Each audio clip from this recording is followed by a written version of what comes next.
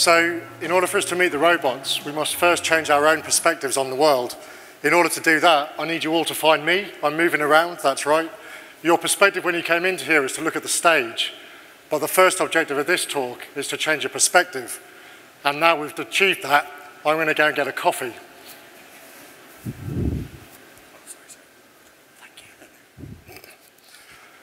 Okay, good. So now you've all changed your perspective, we can start the talk. I have a job title, I'm a transformation director. I'm also a human being.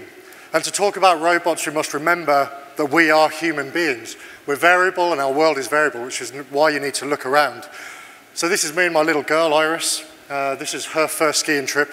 I don't know how many times I'd been skiing before. When we went skiing, I felt I was going to be the great leader, teaching her a new skill. And she was going to be in awe of her father and all his greatness. What I learned in here, though, is leading the way is not actually about being the first mover. It's about being the first follower. Because Iris was following me, and I was leading her. But with her, the most precious thing to me in the world, between my knees, careering down the slopes, giggling, giddy, egging me on, saying, go faster, come on, let's do more. I came away from that holiday a much better skier than years of teaching and coaching on the slopes from professional instructors. And so what I learned was, it wasn't my leading that took us further, it was her following my lead. And so in order for us to understand that, to really get into the robots, I'm not going to talk about the technicalities of it.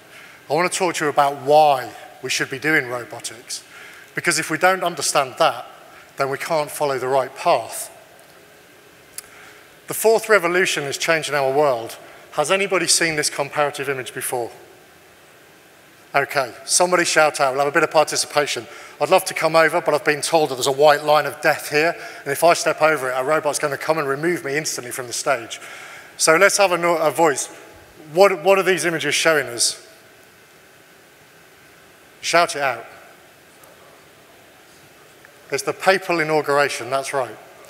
So, on the far side is 2005, the new Pope, the Catholic Church, bringing their leaders to the stage. Everybody's looking up at the front, using the highly evolved human eyeball. It's great, all except that lady at the bottom who wants to be famous and saw the camera. Come on, in 8 years' time, and here we are, and the same crowd, devout Catholics in St. Mark's Square, not St. Mark's Square, in the Vatican. I'm confused by, we're in the Venetian, right? I've gone all weird on Italian.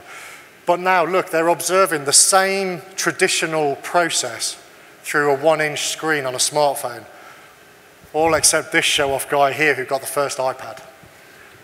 But what we can see here is that the digital revolution is changing our most traditional and historic human things. So it means that our expectations are changing. And I'm sure several of you have seen this chart before. Now, normally when I speak in the UK, most people have arrived in a car. Here, most of us have flown. But just look at that. In flying to Las Vegas, you've relied on significantly less computing power than a modern high-end car. What we're seeing here is 100 million lines of code involved in these devices.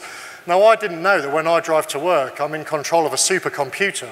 I mean, based on this, my ability to drive means I could actually go to the moon, because look at the space shuttle right down the bottom there. Barely anything. So, secretly and without us knowing, automation has crept into our lives and taken over. We didn't even know it. Who did that? Consumer goods have already given us access to this stuff and changed our mindsets. And we see that also in our economics. So in 2005, the University of Birmingham estimated that street works, so for us to maintain the buried assets, we have to dig roads. In the UK, we call it street works. Cost our economy 7 billion per annum. Negative, not positive. We didn't contribute 7 billion to the economy. We took 7 billion out of it. By 2017, University of Salford has estimated a 2-minute delay costs us 1% of our GDP. Now, a streetworks requires me to stall the traffic. I don't stop every car for 2 minutes, but every car I do stop, I stop for more than 2 minutes. 1% of UK GDP is £20 billion a year. So I've tripled the negative impact on my economy in only a bit over the same time as we've digitized and brought supercomputing into our vehicles that we drive to work in. This means that social expectations have changed and our activities are no longer socially acceptable to people. It is not acceptable to our customers to dig up the roads outside their house while they're trying to get to work. And the reason it's not acceptable is because I have a negative impact on the economy, because I reduce productivity. I stop you taking your children to school, I stop you getting to work on time, I make you late for meetings, I'm closing down factories. This is not acceptable any longer. And here's a real comparison. So inspired by the papal inauguration, I did some Googling, the source of all knowledge in the world, and I searched for street works in the UK 2005, and I gave us a fighting chance, because we're construction, I know we move a bit slower. And then I looked for street works in the UK 2017. Can anybody, is there like a sign or barrier nerd out there, somebody who's really up on their high-vis clothing, spot the difference between the 2005 image and the 2017 image? I can't. And what that tells us is that the Catholic Church has moved faster to digitise than the construction industry. And I don't think that's acceptable. And there is an alternative. So one of our universities in the UK is leading a research programme for zero streetworks by 2050, and we're collaborating with them to do it.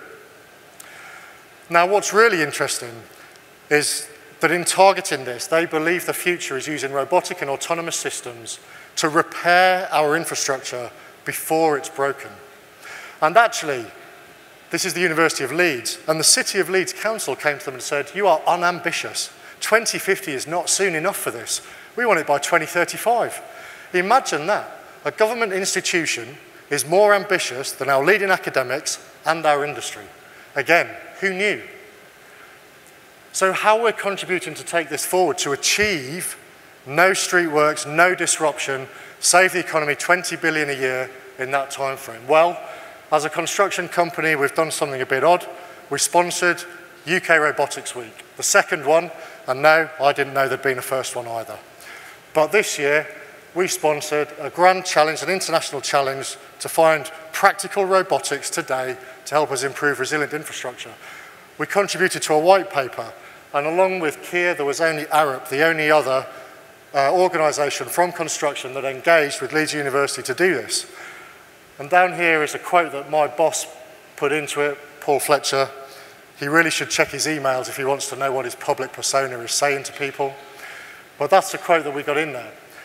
The thing is that we spotted we need to do this because in the UK, our government invests only 5% of all research funding in robotics to robotics in infrastructure and construction. The remaining 95% goes to pharma and medicine. But I would argue, and we did argue in the paper, that construction has a greater negative impact on the economy and the movement of people and goods and services than pharma and medicine does. So we're encouraging greater spend on the research. We're doing more because the advanced robotics that we're seeing here are not available to us right now in the field. And we need to take some simple steps to get there earlier. So what we've done is we've taken some existing technologies that we use in the fieldwork, some compressed air guns, some directional drilling, some vacuum excavators, great big hoovers in the field.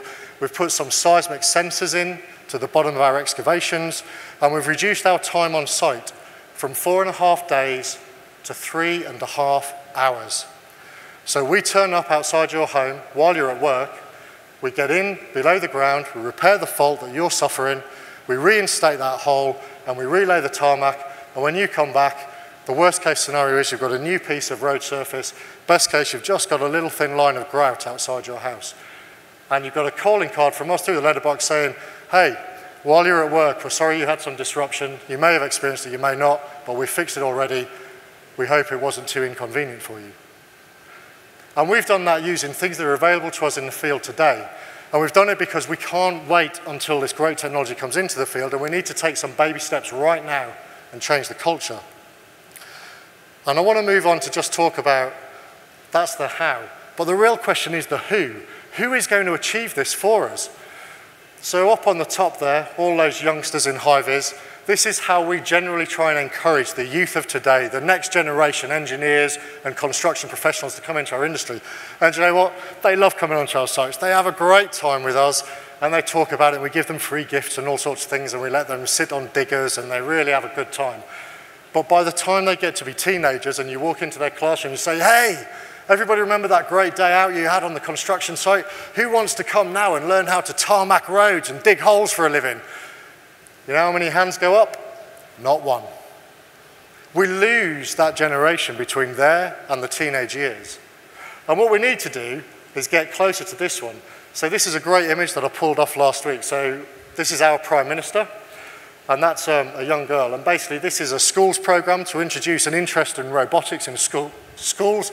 So rather than bringing them to construction sites, showing them that robotics are the face of construction. Well, what I love about this is, look at well, actually there's two things. One, there's two women involved in construction in the same space. That's really unusual. But look at the little girl. Look at the glee on her face. She's having so much fun. And look at our Prime Minister's face, right? I mean, that looks like the face of some of the executives in our boardroom when I go and brief them about robotics. They just don't understand it.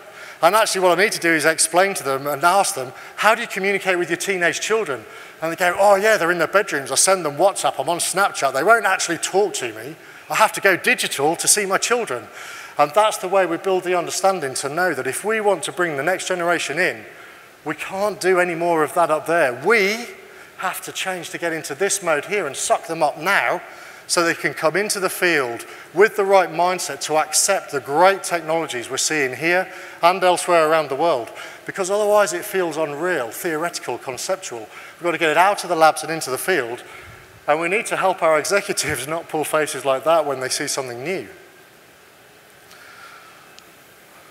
So that's it. That's my message to you. In summary, there are social and economic reasons why we need to move to automation. I think society is ready. I don't think we are ready, but we can move towards it through baby steps. Understand what our people are capable of and what they want, what matters to them, and they will accept it and absorb it and pull it through into the field.